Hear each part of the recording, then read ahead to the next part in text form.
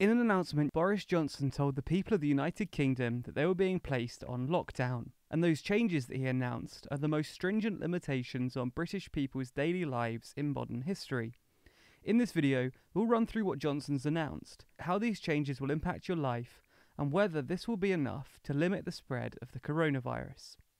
Before we do though, I wanted to remind you that I had to stay up all night to make this video, and due to monetization rules, this video likely won't make any money. So if you want to lend us a hand, you might want to pick up one of our pin badges, with our designs covering most of the globe and the globe itself. You can pre-order one of our brand new countries or a globe with shoes badge over on the store. It's linked down below. If that's not for you, then liking, commenting, subscribing and sharing helps us reach more people. Thanks so much for your support. In last night's broadcast, Johnson announced a range of restrictions that were set to be placed on the British people. All over the world, we're seeing the devastating impact of this invisible killer. And so tonight, I want to update you on the latest steps we're taking to fight the disease and what you can do to help. To put it simply, if too many people become seriously unwell at one time, the NHS will be unable to handle it, meaning more people are likely to die, not just from coronavirus, but from other illnesses as well. So it's vital to slow the spread of the disease. From this evening, I must give the British people a very simple instruction. You must stay at home. Only be allowed to leave their home for the following very limited purposes. Shopping for basic necessities as infrequently as possible. One form of exercise a day. Any medical need. And travelling to and from work, but only where this is absolutely necessary and cannot be done from home. That means that people's ability to leave the house has been significantly limited. I know Johnson just said this, but Brits are now only able to leave home to shop for basic necessities, with non-essential shops closing, take part in one form of exercise a day, that's a run, walk or bike ride, leave home for any medical need, or travel to and from work when this work is 100% necessary. These changes are set to last for 3 weeks, after which point the government would review the rules and could end up relaxing them if the evidence shows we're able to. However, with the current spread of the virus and the trajectory of its spread, it's possible that these restrictions could last a fair bit longer. As part of the government's new measures, Johnson encouraged the nation to visit shops and supermarkets as infrequently as possible, prioritising online shopping when possible. You should not be going shopping except for essentials like food and medicine. And you should do this as little as you can. And use food delivery services where you can. The problem is that many supermarkets are currently struggling to keep up with demand. Across the country, customers are becoming accustomed to seeing empty shelves, and despite employees' best efforts, keeping items on the shelves is not easy. The government continues to insist that there isn't a food shortage, and the issue is purely related to shelf stacking and logistics. But that doesn't make getting a week's worth of food shopping done in one trip any easier. Also, when it comes to online shopping, that's also not simple. The UK's biggest supermarket, Tesco, offers delivery slots 3 weeks in advance, but across the country, shoppers are finding that there's no slots available within the next few weeks. The nation's other large supermarkets having similar issues, with Sainsbury's also out of slots in many places, and the retailer even pausing new registrations for their online delivery service. All that's to say that trying to shop online and doing bigger shops less regularly isn't going to be easy for many people.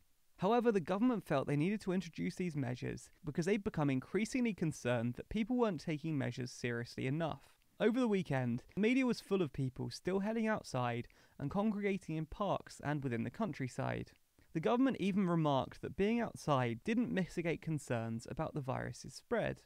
And it's not just these photos that spread concern. Hard data showed that Brits weren't taking the virus's spread as seriously as in other countries. Public transport use did drop significantly during last week, with London, Birmingham and Manchester seeing usage fall to 23, 25 and 26% of their usual levels. While those drops might sound impressive, other countries have seen far steeper falls, with Milan, Barcelona and New York seeing their usage drop to single-figure percentages. In fact, London, Birmingham and Manchester all appear within the bottom quarter of the global public transport usage index. So with people continuing to congregate, The idea is that these new stricter rules will force people to stay inside and not continue heading out. This kind of social distancing is incredibly important in order to limit the spread of the coronavirus.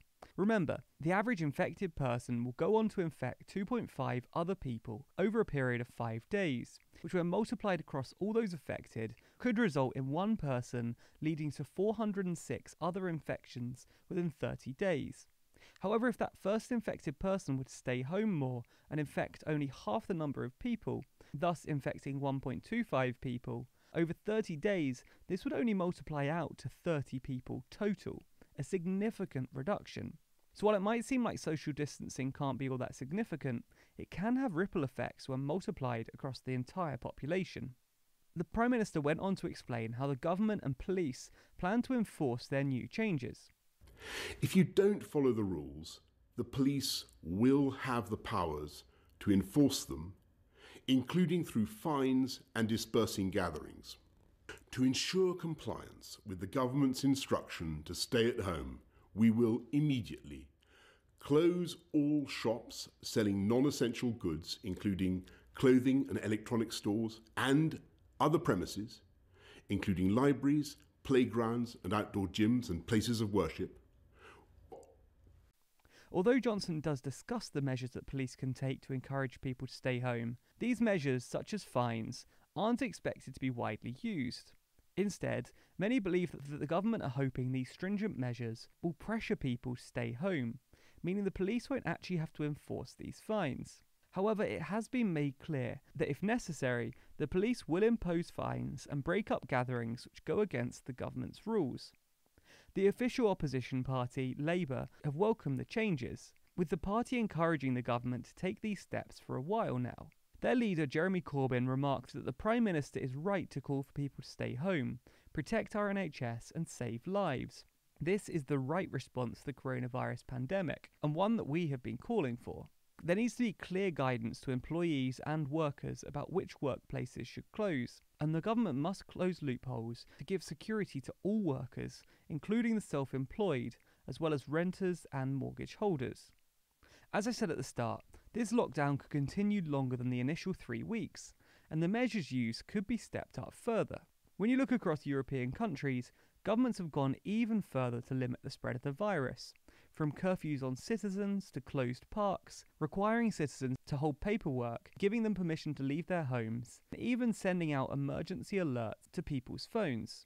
With these measures still unused, the UK clearly has more leverage if necessary, and the government could use these measures to increase social distancing. Well, they could implement all but one. That's because the UK currently has no emergency alert system in place, meaning that unlike in other countries, the UK government is unable to send alert notifications to people's devices during an emergency. Countries all over the world have systems like this in place for natural disasters and health crises, with the Netherlands using their system to notify citizens about the coronavirus in recent days. The UK government might have liked to do something similar over the weekend, to discourage people from heading to parks and beaches, but despite first testing taking place 7 years ago, and government reports recommending an alert system on a number of occasions, Number 10 has continued to ignore this advice. Many of the limitations I mentioned a moment ago have already been embraced in Italy, the country which currently has experienced the highest level of deaths from the outbreak. Italy has worked hard over recent weeks to try and limit social contact, in order to limit the number of new cases, and the nation has warned the UK and other countries that not following in their footsteps, not introducing measures to lock down their citizens, could lead to damaging results. In fact, as many people have already observed, the UK is on a very similar trajectory to Italy, with the spread of cases within the UK following a similar track to what was experienced in Italy. This is clearly troubling to the British government, who are trying to limit the disease and not follow the same path as Italy. Therefore, the government's hoping that these new, more severe measures will reduce total social contact and reduce the spread of the coronavirus in the UK. Whether these measures will be effective enough is still yet to be seen, and considering that many don't begin to show symptoms until a few days after infection, it's likely we'll continue to see new cases discovered, even if people begin self-isolating more seriously. In other news today, the House of Commons debated the coronavirus bill. We plan to release a video on this today, but due to the sudden announcement by Johnson, that video has been pushed back, and we will publicly release that video tomorrow morning. If you're a Patreon backer donating $5 or more a month, you can expect to see that video later today. But if you're not a Patreon backer and don't want to sign up, then make sure you're subscribed and hit the bell icon to be notified when that video is released tomorrow.